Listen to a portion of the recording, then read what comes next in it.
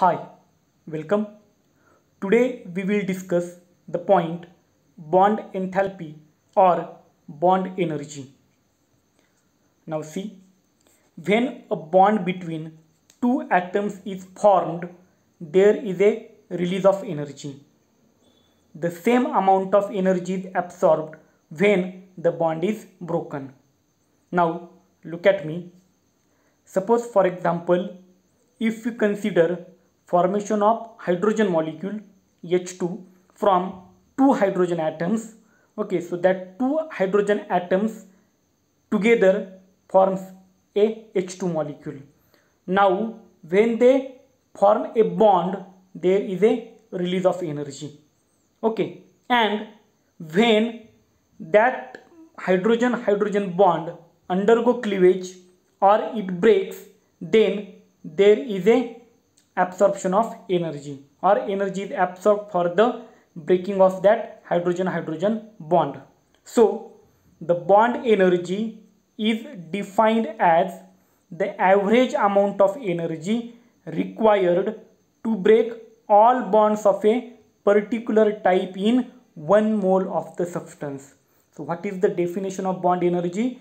Bond energy is defined as the average amount of energy required to break all bonds of a particular type in 1 mole of the substance. For example, the bond energy of hydrogen bond is the energy required to break all the bonds in 1 mole of the gas. Okay, so it is expressed in kilocalorie per mole. The bond energy is expressed in the unit kilocalorie per mole or kilojoule per mole. For example, the bond energy of hydrogen bond is 433 kilojoule per mole or 103.58 kilocalorie per mole. Okay, so this is the bond energy of hydrogen, 433 kilojoule per mole or 103.58 kilocalorie per mole. Again, in this table, some bonds and their bond energy is given. So this is about the definition of bond energy. Now the bond energy is a measure of strength of the bond. Okay, so bond energy gives us the strength of the bond, whether that bond is stronger or weaker. We can predict it from the bond energy. In other words, bond energy is the force with which the atoms are bonded together. It is nothing but the force. Bond energy is nothing but the force with which the atoms are bonded together. Now, the bond energy depends upon the size of the atom. So, when we consider any single bond, which atoms are involved in that bonding? What is the size of that atoms? It affects bond energy. Then electronegativity of that atoms also affects the bond energy. And third important factor is bond length. So size of the atom, electronegativity, bond length, on these factors bond energy depends. Now what is the use of bond energy values? So we have to consider here one problem, but before that problem we will see what is the use of bond energy values.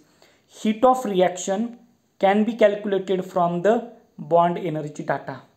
When we have bond energy data, the bond energy of various bonds, we can calculate heat of reaction from that data. The following formula can be used. See the formula: delta H reaction, that is heat of reaction, is equal to summation of bond energies of reactants. So we have to do summation of bond energies of reactants. If we have two reactants, then we have to take summation of bond energies of that two molecules minus summation of bond energies of products. So this is the formula. Now we will see one problem based on calculation of bond energy. See, calculate the enthalpy change for the reaction. Reaction is given H2 gas plus Br2 gas it will form 2 HBr gas, 2 moles of HBr gas. Given that the bond energies of HH, hydrogen-hydrogen bond, is 435 kilojoule per mole, bromine-bromine bond 192 kilojoule per mole, and hydrogen-bromine bond 364 kilojoule per mole respectively. So this is the very simple problem. We can solve it by two methods. First method is very simple, by calculating the total energy absorbed and released. So energy absorbed in the dissociation of 1 mole of hydrogen-hydrogen bond. Our reactants are H2 and Br2. Okay, so the energy absorbed in the dissociation of 1 mole of hydrogen-hydrogen bond is given 435 kilojoule. Okay, now energy absorbed in the dissociation of 1 mole of Br bond is given 192 kilojoule. So total energy absorbed in the dissociation of reactants is 435 plus 192, that is 627 kilojoule. Okay, this is the total energy absorbed in the dissociation of reactants.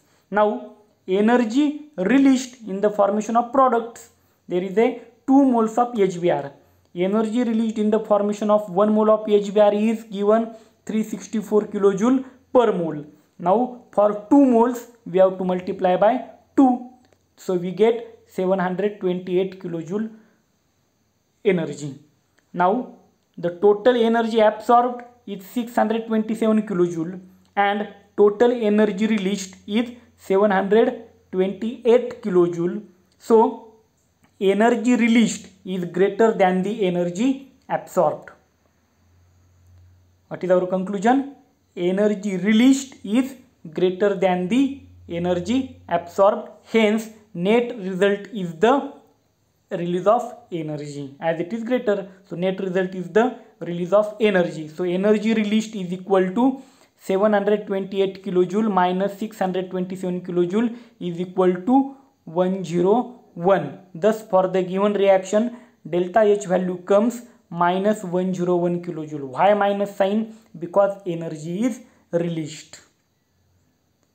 Negative sign is there because energy is released, therefore delta H value is minus 101 kilojoule. So this is the first method, by calculating the total energy absorbed and total energy released. And second method, by using the formula directly. So we have simple formula, delta H reaction is equal to summation of bond energies of reactants minus summation of bond energies of products. Okay, so by putting the given values, this is very simple calculation. Again we come to the same answer, that is minus 101 kilojoule.